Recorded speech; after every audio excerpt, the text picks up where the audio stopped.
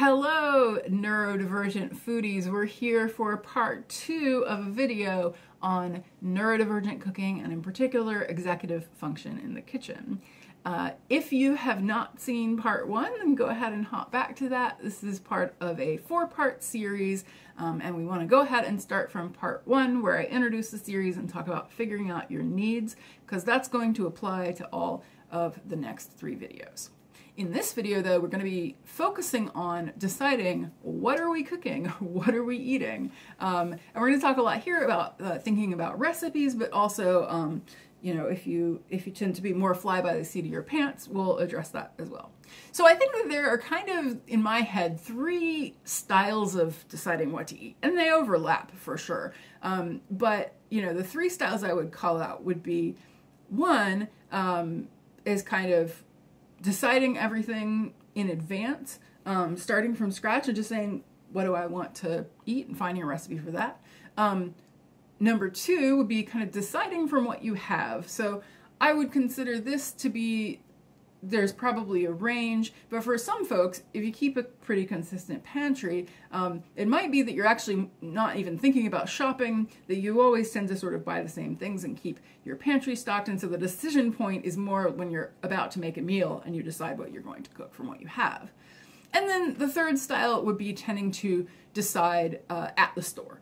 So if you're somebody who wants to see what's on sale, see what's in season, tends to be more intuitive about things, or maybe you have a mobile app where it's fairly easy to look up recipes on the fly, or you're just going to Google in the store, that would be the 3rd type.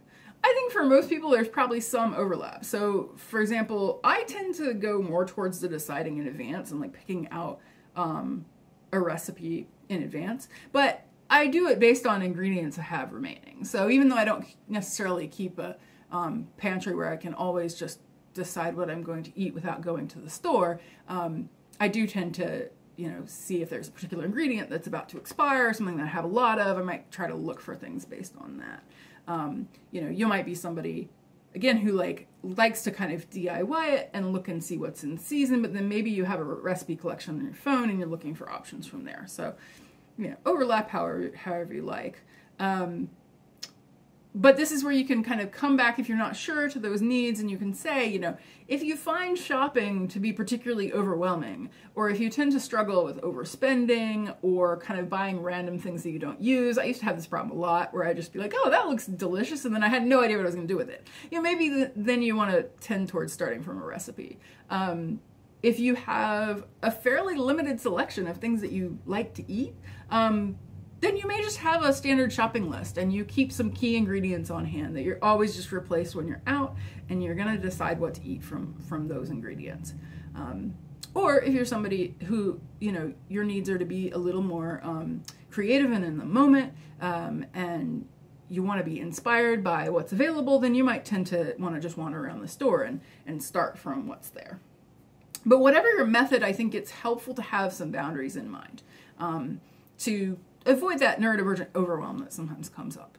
So even if you're doing a kind of roulette method of just like, you know, maybe you're flipping through a cookbook and you're just going to like pick something that looks good, or you're walking through a store to get inspired, it still sucks to pick something and then realize it's not really meeting your needs. And if you're somebody who is just looking around for recipes, then you're going to want a starting point. There's millions of recipes out there, so, you know, how are you going to start? Some guideposts that I would start from. So, you know, one thing is just like thinking about, well, how often do you go to the store? How much food do you actually need? How many recipes are you going to want to cook per shopping trip? Do you want to cook most of your meals, or do you want to eat more convenience foods or things that are sort of simpler that you wouldn't need a recipe for? Something like, I'm going to have a bowl of oatmeal, a bowl of rice, or something like that. You know, are you going to be like mix and matching, you know, simpler foods where you don't really have to think about what you're doing, or are you going to tend to want to actually like cook a bunch of complex recipes? You know, what does that kind of balance look like? Sometimes I forget that like, I'm not planning that everything I eat is something that I cooked. I also have some stuff that I want to eat that's pre-done, and so I want to think about that volume. You might have particular nutritional needs that you need to meet, or particular styles of meals that you are looking for as a starting point. So if you need, work lunches, if you need workout snacks, if you need family dinners or school lunches, or maybe it's more like that your diet needs to contain a lot of protein, or that you're trying to limit your sugar or something like that. That's a good starting point. And then the next layer is, okay, so now that we've got the basic foundation of like how much food and what are the kind of categories of food we're looking for, then it's like, okay, well, where are we going to start? Are there ingredients that you have on hand that you need to use up? Maybe you have a wish list of recipes that you've been wanting to try, or you have a particular cookbook that you've just been wanting to explore. Have you been having any cravings lately and something that you would like to make? Or maybe there's a seasonal ingredient. That like peaches are in season right now, so I'd love to make something with peaches. Whatever those things are as a starting point, those are some ideas that just sort of give you some like basic like starting search terms and a goal that you kind of have in mind. I'm trying to find 3 work lunches, and I would love it if I could find some sort of dessert with peaches or what have you. So, assuming that you're not somebody who does this totally intuitively in the store, and we'll get to that, but if you're not that level of just doing it on the fly, then depending on how your spoons operate and how consistent your tastes tend to be, it could be helpful to do this kind of deciding in a thinking about recipes and things you like to eat. It could actually be helpful to do some deciding in a big batch, where you're building a recipe collection that you tend to look from. When I need my 3 lunches, I'm looking at my recipe collection instead of the entire internet, for example. Or you might actually prefer to look up recipes every week. You maybe don't want to deal with having a big recipe collection, and it's just, whatever I'm feeling like now, I'm going to see if there's a recipe for it. Don't really bother to save things. You might combine those 2 methods, of course. Personally, I tend to divide it up. So I get too overwhelmed if I'm both trying to evaluate recipes for whether they're really the right thing for me and my neurotype, and whether it's something I should be cooking, and then also thinking about like meal planning for a specific week and what I'm needing. I don't want to have to do that all at once. I'll just get too tired and I'll give up on the process. So what I like to do is sometimes, I might go through like a single blog or a cookbook that I'm interested in, or maybe I have a family recipe, collection that I inherited, and I would spend some time with that source, going through recipes and deciding like what I want to go into my collection. And then I'll use the collection as my usual starting point. When I'm looking to see, in the next 2 weeks, what am I eating? I'm going to start from there. But it might be that sometimes I want something specific in a particular week, a particular 2-week period, or what have you, and then I'll cast a wider net. So there's a particular ingredient I want to use, and I only really have one recipe in my collection that uses that ingredient. And I look at it and go, I don't really want to make that. Or maybe there's something very specific that I'm looking for that I don't have a recipe for, then I would just go ahead and do some general searching. One thing that I noticed for myself, and if you are somebody who tends to save recipes and have a big list of things that you might want to cook at some point, if you're bookmarking things in your browser, if you have a huge cookbook collection, I noticed that with my ADHD impulsiveness that I would have so many recipes that I would save for later. But it became, I had so many recipes that I wanted to try, and then it became functionally useless and meaningless, because every time I wanted to, cook something for the week and I would go to this collection, I would be really overwhelmed, and then I was having to ask myself all these questions in the moment of like, do I feel like making this? Are the ingredients available right now? And that tended to get exhausting for me. I realized that it was easier for me to do that work in advance and to make sure that my collection is pretty tight, and only includes things that I like really am going to want to cook as a starting point, so that when I'm deciding what I want this week, I don't have to ask all those questions. I'm just asking what is my current need. I was also only hitting maybe a 50% success rate over whether the food was actually good. And I had a lot of weird leftover ingredients, or like kitchen tools that I bought for one thing that I never used again. I found that I was actually not retrying things that I loved. So like I was always looking to this like collection for a new recipe, but I actually never remade things that I had really liked. And I kept falling back on eating just like random snacks or things that were easy. The way I eat, like I know a lot of neurotypical people like look at me really funny because I don't know if it's an autistic thing or what have you, but it's really easy for me to just, I don't usually do meals like with multiple components. It's easy for me to just eat a thing, like eat some rice or eat some spinach or something. And so it's really easy for me to, you know, think, oh, do I want to cook? Well, you know, brain cannot pick a recipe. Instead, I will just eat granola all day, every day, or I will just eat, you know, rice. And then I was never cooking these recipes that I was interested in. And so I started getting really selective about my sort of core collection. There are a couple of tools if you are looking to build a collection or just to make search easier. There are a couple of tools that I would consider. So one is sort of around where to find recipes. Obviously, you could just Google, you know, cherry pie or something, you know, vegan casserole, but you're gonna get inconsistent results, and I do that a lot, and sometimes I land on a gem, but often I land on something that was not that good. So you might find that as you go, if certain, you know, cookbook authors, bloggers, etc., are tending to write recipes in a way you understand, or you've had success executing their recipes, or you tend to get tempted by a lot of their stuff, then you might want to keep, just as a tool for yourself, a little list of these are my go-to places. You might want to do like what I do and go one at a time and sort of start to build your collection. Or even if you're just looking on the fly, you might just know, I always check these like 5 locations as a starting point because they tend to be pretty reliable. The second tool that I really like is a recipe database. So there's all sorts of versions of this, and there's certainly a lot of tools that are not dedicated recipe databases that you can use. You know, some people use Evernote, some people use Notion, you know, other like kind of general database tools. But I like using a dedicated recipe tool. So the one I use now, this is not sponsored, but it's Paprika. What is it just called? Paprika? Yeah, Paprika Recipe Manager 3 for Mac and Android. I'm sure it's other devices as well, but that's what I have is Mac and Android. I did use Yummy Soup for a long time as well. I was pretty happy with that.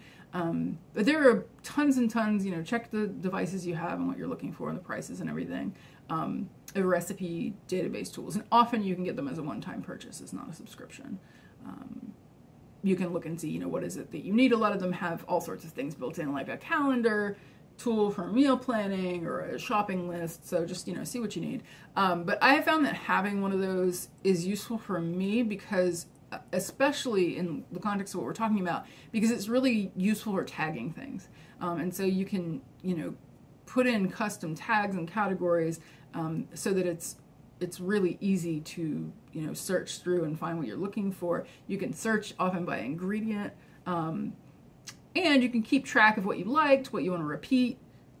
So, you know, for my database, you know, I will often like tag things and then search within the tags.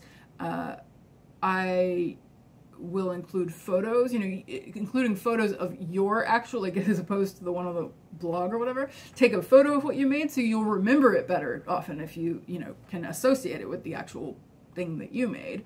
Feel like, oh yeah, it looks like this, not like that photo. But that's also just helpful for memory. You can put in your personal notes about how the recipe went, things you would change, you know, different scale, substitutions that you would make. I like a lot of these have like a web clipping tool, so it's really fast. If you have something online that you like, you can just be like, import that recipe, and it finds all the parts of the recipe on its own. But you could also just type up things from cookbooks. You know, I use a whole range of tags. I've actually found, though, that tagging things like, this is a breakfast, it was not as useful for me as things like particular dietary needs, particular things related to my function, spoons, focus, you know. I'll get into some of those specifics in a little bit, but that's more how I use it. I also have started using a tag for like a very narrow list of my kind of standbys. And I have a tag for things that are what I call pantry only, which are the recipes mentioned earlier. You know, one way you might do things is that you keep certain things on hand and you tend to go from that. I don't use that as my main thing, but I do like to have a particular tag that's like, here are things I probably don't have to go shopping for, especially if I get towards the end of the week and realize, oh, I'm out of things. What can I cook on the fly? So we're going to talk next about like, how do you decide what makes the cut? If you're going through a cookbook, if you're going through a recipe database, if you're going through a blog, whatever it is, you know, how are you deciding what goes in your collection? Or how are you deciding if you don't want to save a collection, you know, how are you deciding for right now what you want to make?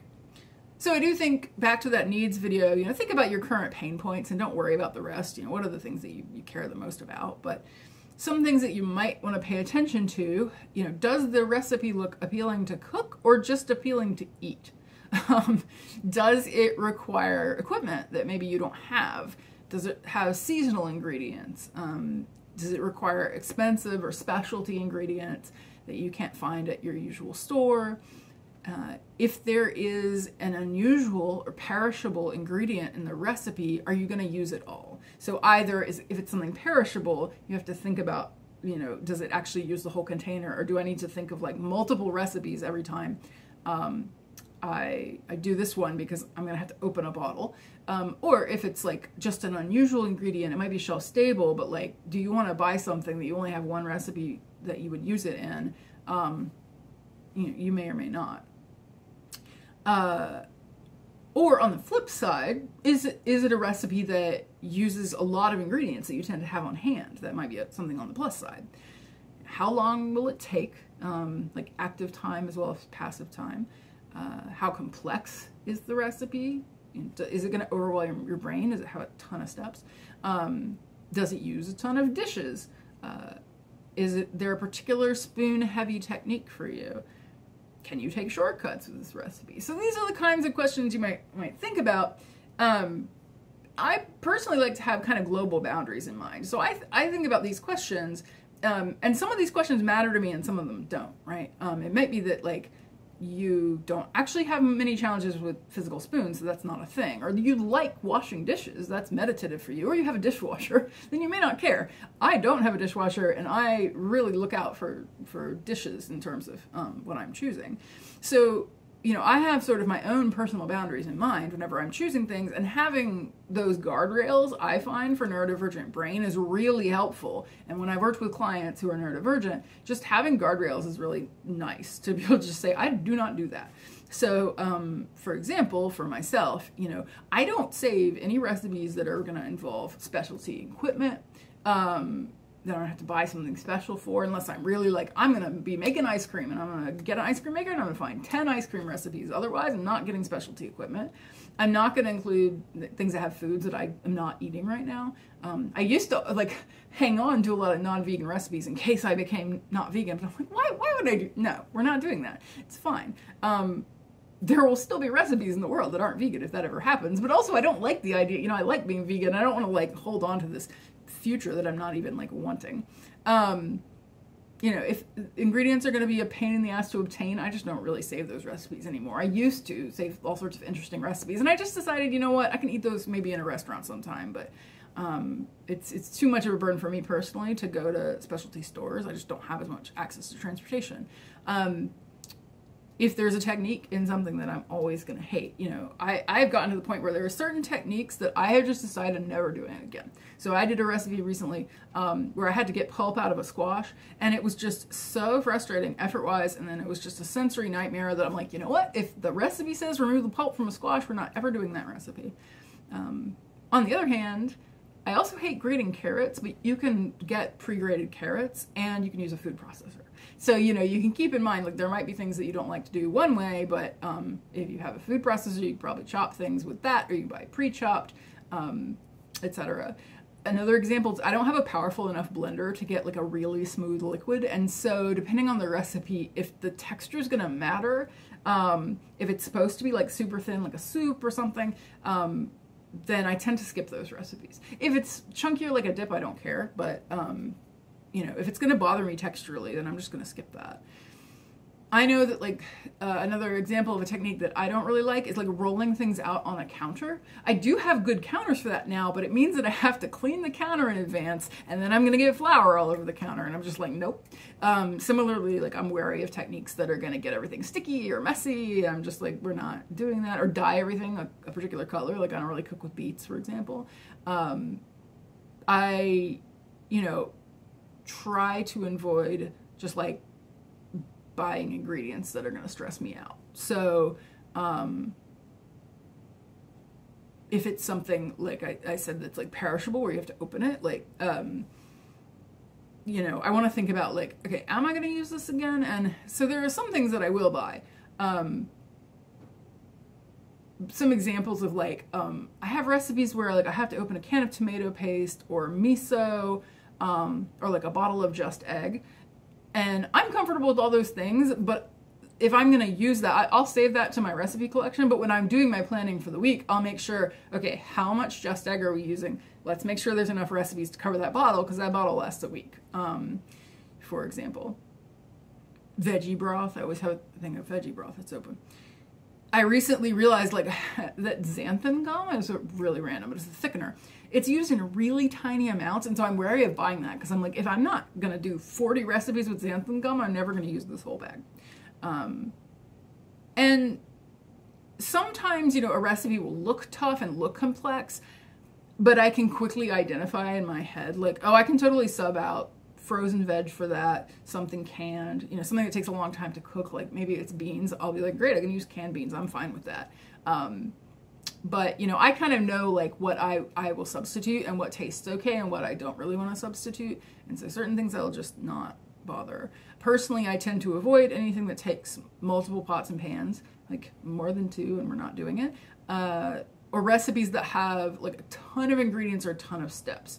You know, I love like a bowl, like one of those bowl, like a Buddha bowl or something, where you have like multiple, like, you know, like fancy spiced this and marinated that. Those are great. And I at one point like got a bunch. I had a book called Vegan Bowl Attack. If you like vegan bowls, it's a good book, but I just realized that like you have to make 7 things, and I'm not somebody who does a batch on a day. If I was, that would be perfect. You know, make all the components and then just eat those bowls for a while, but that's not me, and so I'm just not going to do that. If it has a ton of steps, I tend to just like never make it, even though I bought the ingredients. My brain just goes, nope. Also, I tend to avoid recipes that only make like a couple of servings if I can't scale them up, because it's just not, if it's like not worth the money and the time. Another thing that I would recommend, if you're somebody who like tends to really think about money and the cost of things, now obviously, you know, you might have a limited budget. That's a totally different thing. But if you have a decent amount of budget, but you tend to just like, your brain always goes, and I think a lot of autistic people probably do this, where it's like, cheaper is better. So, you know, you're always trying to like use as little of your budget as possible. One thing I try to remind myself is that I want to actually treat myself with the home cooked stuff, because if I don't, then I'll tend to just like eat out a lot because I'm not excited about what I bought. And so I ask myself when I'm looking through recipes, you know, am I going to look forward to eating this? Am I excited to eat this? And that's just helpful if you tend to underspend on groceries, like relative to your budget. Then think to yourself, you know, like, is this going to delight me and excite me? Or just be, you know, fun, good to eat. I'll also acknowledge that for some folks who have really restrictive diets and have food needs that are really like limited, that sometimes it's hard to find things that are exciting. And for some neurotypes, it may just be that like food is not a particular exciting experience, and that's okay. Like, obviously, you know what you need. If you're a lot of autistic people, you know, have very limited number of foods that they like to eat, and that's great. Probably you're not going to need this video as much if you have, you know, 3 or 4 things that you just always eat, but if you are, I like it. I see you. I have safe foods as well. So you know, these boundaries can also come into play if you are a little more DIY, and you just kind of have them in your head when you're looking around, and maybe can help you to avoid getting kind of lost in the store. And so if you see something and you're like, oh, it's in season or on sale, but then you think about preparing it and you're like, oh, I don't want to do that, then like, you know, that'll help you kind of navigate. So if you are keeping a collection, you know, I like to tag, like I said, in my database, like information that's important to me and that will make it easier to filter. So I said I'd give you some examples. I might tag by season, so things that are like only really cookable in the spring, so that I can filter them out when it's not the spring. I actually tag by cold and warm weather, because I find that if it's really hot, I don't want to use the oven. But if it's really cold, I want to use the oven. So that's one way to do it. You could tag by purposes, you know, like this is good work lunches, good gym food, you know, so that when you are thinking about a particular week, you can just go to that label and find something in there. You might want to tag by things. These are particularly quick and easy or low spoons recipes. These are particularly cheap. These are one pot meals, you know, whatever it is. Like I said, I do the pantry only tag for myself. Personally, in addition to those kind of global limits of things I never cook, I also have, and I tag this, kind of a special occasion level, as well as a day-to-day. So I will spend a little more time, use more dishes, and get somewhat more expensive ingredients, or maybe ingredients that are harder to find, or things that I shouldn't eat a ton of, for like a special treat. So I do have some things that are tagged special occasion, and they're more complicated recipes. And that way I just don't normally look at that tag, but you know, I can sometimes. Or you might want to do like, I do one special occasion recipe a month and then the rest is not. Generally you wouldn't have to tag if you're marking off when you cook things. This would be automatic, but you know, sometimes I also like to sort by like, is it something that I haven't tried yet? Maybe I'm looking to try one new recipe a month, but otherwise I want to pick things I already know work. One of the biggest lessons that I personally have learned over the years is that I was focusing so much on what I wanted to eat, especially when I looked at these big, beautiful, colorful photos and cookbooks and blogs. I had to remind myself that a super complex recipe is just probably never going to happen for me. And so just because it's possible and I am physically capable of making it if I really tried, it doesn't mean it's practical. I try to remember that I can always get some of those more complex or fancy foods, either like processed, pre-made, or in a restaurant. So things like the Buddha bowls, for example, you know, I can buy that. I can buy, you know, like if it's, you know, Chinese food and it requires particular ingredients, or Thai food, it's like I can probably get that. Or if I really like that, like for a while, I kept like oyster sauce and some other things, vegetarian oyster sauce and black bean, and I was cooking a lot of East Asian cuisine, and so that made sense. But another thing I noticed is that I would get really caught on the visual and then not really think about how the ingredients might taste. So this may seem obvious, but you know, let me know in the comments if you're out there. I have this problem sometimes where I don't actually like think that hard about what would it be like to put X, Y, and Z in my mouth. Because it's so beautiful and I'm just like, so it's like the kind of thing like I might order it on a restaurant menu, but like if I really think about it, I'm like, oh, that's a weird combination. So if I feel skeptical about a flavor combination or particular texture and I'm like, well, they say this can get creamy, but I don't know. I'm going to tend to avoid that. You might be more adventurous, but you know, I've been cooking long enough that I've just learned often that when I don't trust myself, because I have tried a lot of techniques, and so when I read a technique and I think they must know something I don't, like that doesn't make sense that would work, but like maybe, you know, or maybe those flavors work well together. Like often I was right. Not always. Sometimes I get surprised, but like I don't necessarily want to play roulette with like whether something's going to work for my day-to-day cooking. And if you're not very familiar with cooking, you know, I would recommend avoiding recipes that like look great, but they're not describing the process clearly. Especially like for autistic folks, I think this is one where it's like really hard for us sometimes to be like, what the hell is that term mean? Like now I gotta Google that. So the process isn't clearly described. If, you know, you might want to look for ones that have step-by-step photos. If there's a lot of things like to taste or until it seems done type instructions and you're not very experienced cook, then those might be a little bit harder, because what does it mean until it seems done? Or if there are ingredients in there that you've never tasted before, you might want to just avoid that in case you end up hating the thing. You're also totally allowed to remove things and substitute things. This is one of those things that's obvious, but I often forget. You know, you can also pick part of a recipe to make, you know, if it's like, this looks good, but the sauce, like, you know, you could make the thing with a different sauce.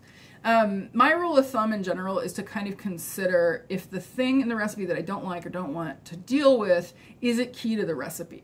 So if I take it out, is it going to really change the like fundamental aspect of the dish? Is it going to mess with the flavors a lot? So like, or the chemistry of the thing. So for example, I know some folks are going to cringe. Especially my BIPOC friends, I know, because I am like the whitest person when it comes to this.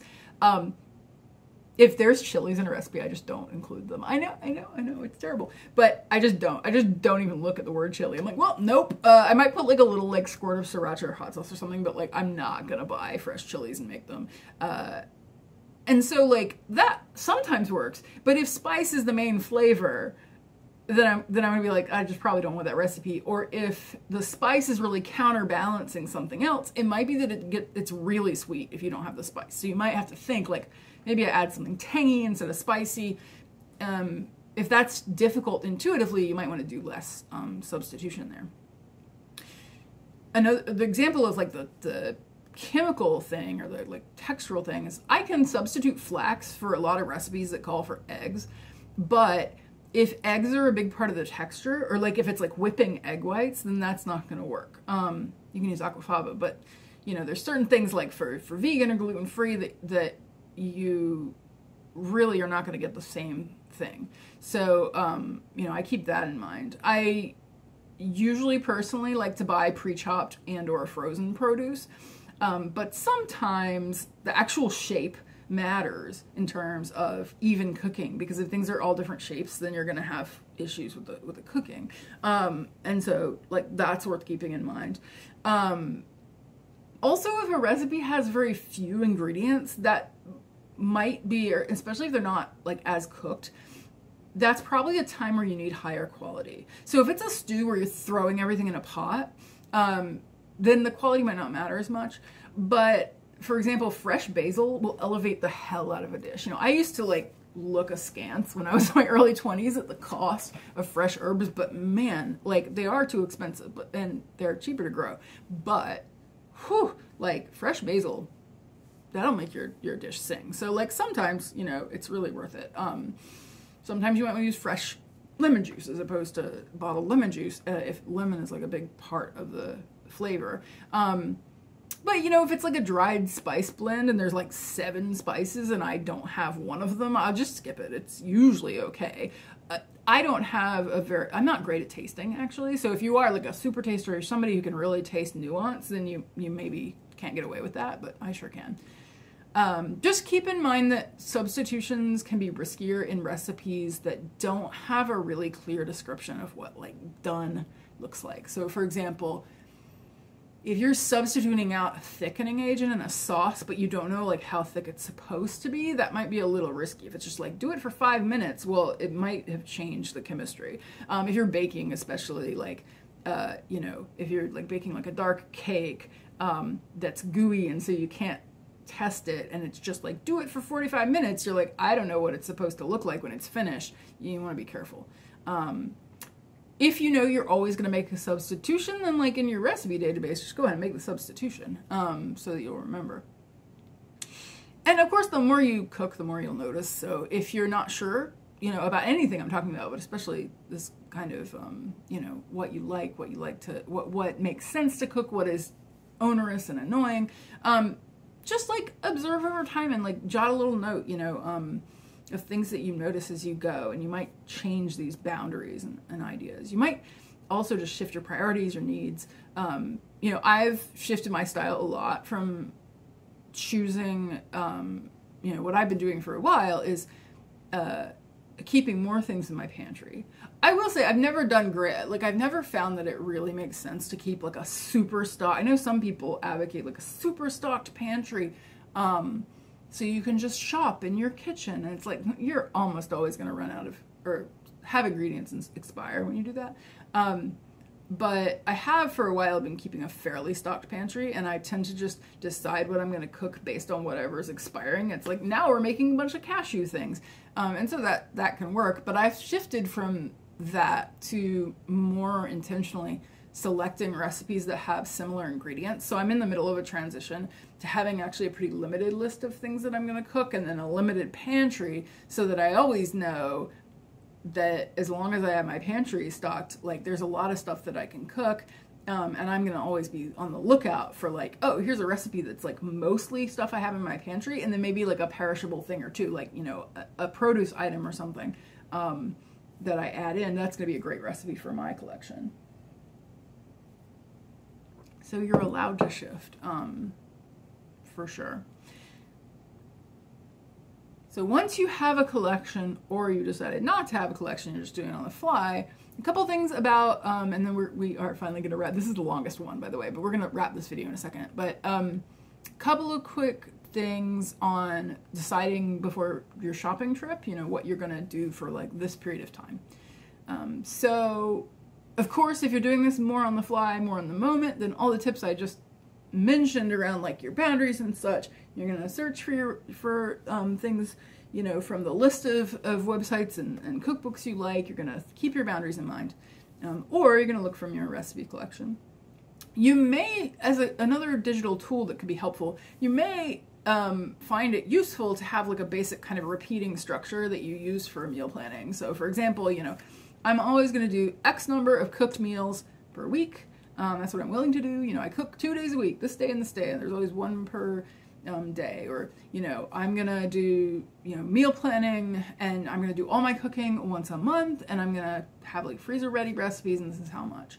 I'm going to always like try to have this balance of different types of meals. So, you know, you might have targets, like I mentioned, you know, maybe it's like your sort of meal planning formula, your repeating structure is that you're going to try one new recipe a month, and the rest is from your kind of standby list. Or if you're like me, and you tend to not notice that you're eating the same thing a bunch and you're missing nutrients, like this is a problem. In fact, the last 2 days I don't think I've eaten a vegetable, probably 4 days. I've eaten pancakes and French fries. This is real talk, talking about cooking and all this like fancy stuff. I did cook the pancakes, but pancakes and French fries for like 3 days. I have not had a vegetable, not the best. So if you're like me, it could be useful. You know, as I'm doing this like transition to a different style where I have a shorter list, I'm actually intentionally have like an A list and a B list. And I'm going to start always intentionally picking like the A list is like protein heavy recipes, and then this is carb heavy recipes, and making sure that at least one of those two has vegetables in it every week. Like that's one, you know, kind of example of like a formula you could give yourself to always say like, make sure you've got this, you know, this plus this. Depending on like your neurotype and the way you operate, you may want to make very concrete plans about when you're cooking what. So, you know, you decided like, I'm going to shop for the next 2 weeks, I'm going to make these recipes and they're going to happen on these days. That might be really good for you. It might be good structure to have, and it might motivate you to always know that you do it on the same day. Or if you're more like me, you might need to be a lot more flexible. So, you know, I personally know that I'm going to often be like, oh, I kind of want to make it on Thursday, and I don't make it. Or I suddenly am bored and I want to cook and I make something early. So personally, I try to make sure that I'm not shopping for multiple recipes that have very perishable ingredients all at the same time. So I'm not going to be like, for the next 2 weeks, everything I'm cooking has really perishable ingredients, because I don't do like all the batch cooking. If you do batch cooking, that's going to be easier. You know, you may, so I would start with the most perishable. So I might have like one recipe that involves produce that I really want to use right after I buy it. And so I'll do that one first, and then things that are more shelf-stable ingredients I'll do later in the week. If you do like the batch cooking, then you may want to intentionally pick things, and this is of course an art all its own. I bet a lot of neurodivergent people are great at this. You may want to slot things in so that you know, like, oh, I can reuse a pan, I can prep all my ingredients at once, I could bake things at the same temperature. You know, you may want to like really game out that that thing. You may maybe have some like core key ingredients, you know, a couple of proteins, some vegetables that you're kind of like mixing and matching for your recipes. There also, of course, are recipes that intentionally use leftovers, like fried rice or what have you. There's so many things for overripe bananas, so you can keep that in mind. And then finally, last thing for this video is to keep in mind that you don't have to cook everything. So, you know, I like to try to incorporate some more minimal options, some like zero prep options. And I always, as a neurodivergent person, like to have emergency go-tos on hand. You know, personally, my neurotype is such that I sometimes really like forget to think outside the box. So I have to remind myself there's actually a lot I can do without a recipe. For example, like one of my go-tos is frozen rice that can be microwaved. I do it with lemon juice, vegan butter, salt, pepper. It's very fast. It's very easy. It's a go-to for me. It's very simple, and I like the way it tastes and I like the texture. I also like have to remind myself that I can mix and match with things like grains, frozen vegetables, shelf-stable proteins like nuts or certain kinds of tofu. You know, I don't have a big elaborate recipe. I can just be like, I'm gonna have some rice, spinach, and tofu. And sometimes I have to remind myself of that. You know, I like to keep like canned soup on hand. I like to keep oats on hand, some Trader Joe's frozen meals, just stuff for when I don't feel like it. And for me, I am like so explicit with this is I will literally like keep a list of the options so that I don't forget that I have soup. So I'll just be like, here's my emergency list of foods you can eat. You know, here's the things you can do if you don't feel like cooking that take 10 minutes. Boom, boom, boom. So that can be useful.